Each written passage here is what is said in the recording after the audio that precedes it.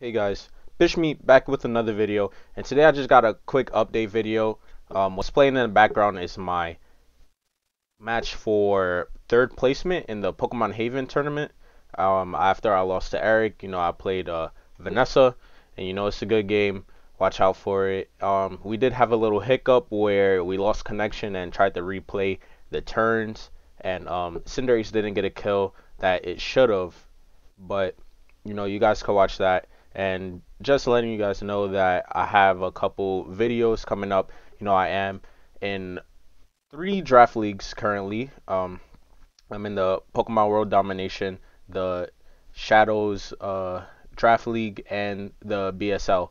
So, look forward to those videos. I did play my week one, but unfortunately I lost the video clip due to my Elgato. So I'm just waiting for my opponent to send me the clip so I could do my own voiceover. And also, um, I messed up the audio in the my first match of the playoffs of the Pokemon World Domination, so I apologize for that. But yeah, just look out for those videos coming this week in the next couple weeks. And yeah, I hope you guys enjoy the video. Peace. So on rank battles, usually when a closer goes for the shell smash and I U-turn out, I go on a Seismitoad and I pick up a kill with the Earth Power because they're not expecting my Seismitoad to be faster than their +2 Cloyster. But what happened was this Cloyster is Jolly, which I have never encountered a Jolly Cloyster. It's a good tech on her part. So when I go for my Earth Power, I actually go second, and I just kind of sack my Seismitoad to Cloyster's Icicle Spear. After I lost my Seismitoad, I figured that Dreadnought would be able to live a Icicle Spear, and I would be able to OHKO it back with Earthquake. Cloyster's at -1 defense. So yeah, here I should decide to go for the Earthquake. She goes for the Rock Blast. So I'm like, Dreadnought's defense is pretty good, so I should be able to live this. It gets a little scary. If she got a crit, then that would have been big. Yeah, so I'll go for Earthquake. And unfortunately, it does not KO. So here I sack 2 Mons to the Cloyster. I was not sure how to go about facing a Jolly Cloyster, because especially in the rain, I'm used to my Mons being faster than everything. So I just go out to Cinderace here, Sucker Punch. Now here's the thing: in the first game we played, Cinderace was able to KO the Cloyster, which I'll run the clip right now.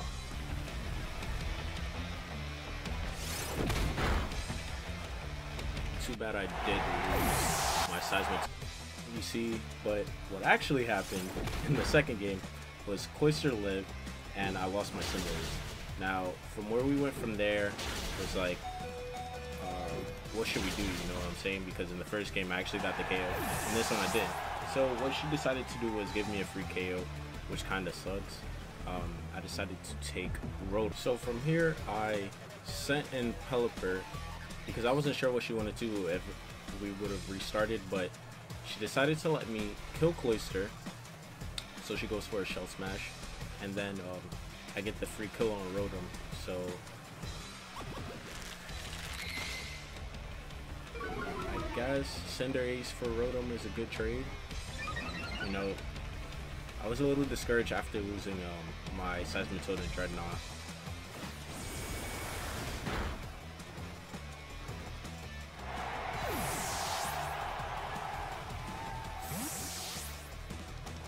So here I'm just gonna go into Crawdon.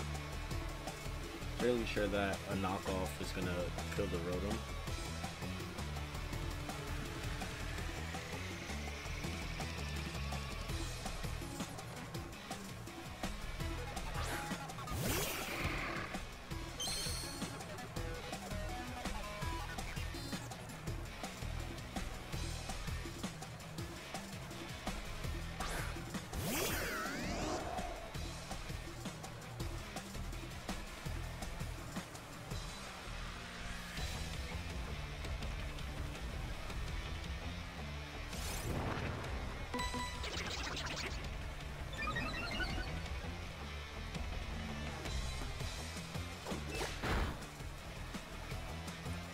So now another play that had happened was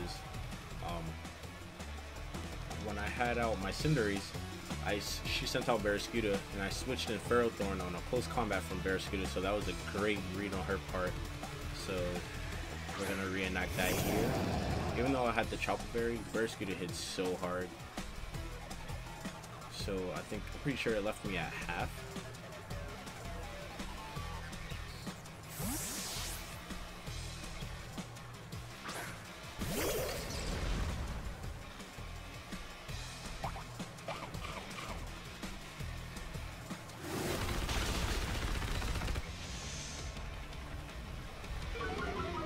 So yeah, I definitely know that without my berry, I cannot live another close combat. So I'm pretty sure I switch into Pelipper here to set the rain back up also.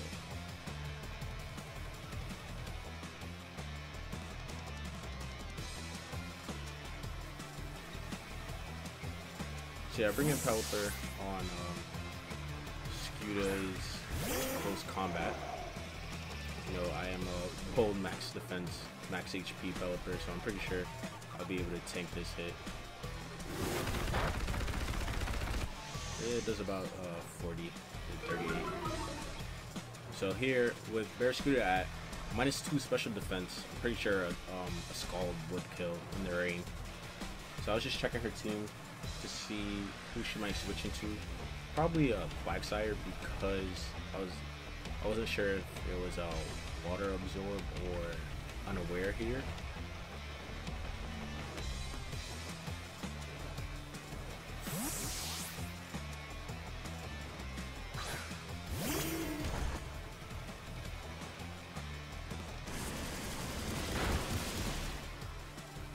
So yeah, that does about 50. Just gonna throw off another Scald.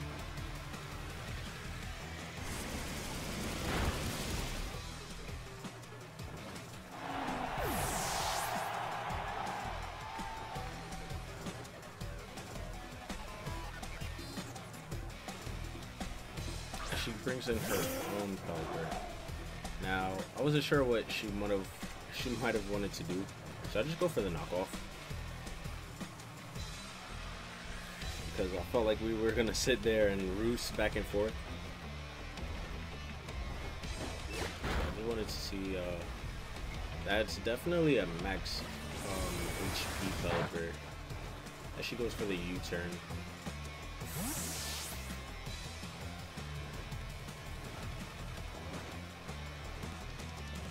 Brings in Savali. So now I want to check what type it is.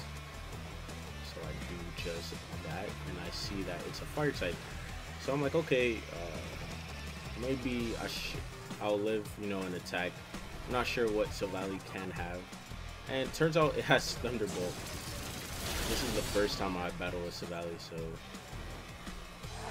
I feel like most of the match was just because of my ignorance. So I'll go into my Ferrothorn here because I figured, since it was Savali Fire, I figured I could live in the rain though, you know. So I just go for a Leech Seed, expecting to tank the hit, but Ferrothorn being 4 times weak to fire will not be able to live that flamethrower in the rain. So all that's left is my Chronout now. I gotta hope that I can kind of crit these Aqua Jets. I could have went for Crab Hammer, but that would have allowed me to be slower than Barraskewda, and then I would have just got close combat to the face. And I already knocked off the Pelipper, so there wasn't really much I could do but Aqua Jet. Even if I'm pretty sure Savali is faster than Crawdon, so if I didn't Aqua Jet, I would just got it Thunderbolted. And here she's just gonna bring in Pelipper and kind of just clean up, you know, with a couple Hurricanes, and that'll be the game. So yeah, GG's to Vanessa. You know, definitely came with a rain team that I was not expecting, and turns out her Cloyster was jolly. You know, played against a Jolly Placer, but now I know. Definitely a learning experience. Definitely got to scout a couple things out. What I should have done, I should have went into Cloister and Aqua Jetted the. I should have went into Crawdaunt and Aqua Jetted the Cloister. We get a lucky dodge there. Yeah, if I would have Aqua Jetted the Cloister, it would have put it in range of Cinderace's Sucker Punch, and I'm pretty sure Crawdaunt might have lived the Icicle Spear from Cloister. So yeah, definitely gonna make that play instead of the Seismitoad play. Yeah, and too bad that the Sucker Punch didn't kill this time. But, you know, it's all fun and games. And that Hurricane is going to pick off Crawdaunt, and that will be GG's. So definitely look out for more content from me. Whether it be Wi-Fi battles or Smash stuff, you know, stay tuned.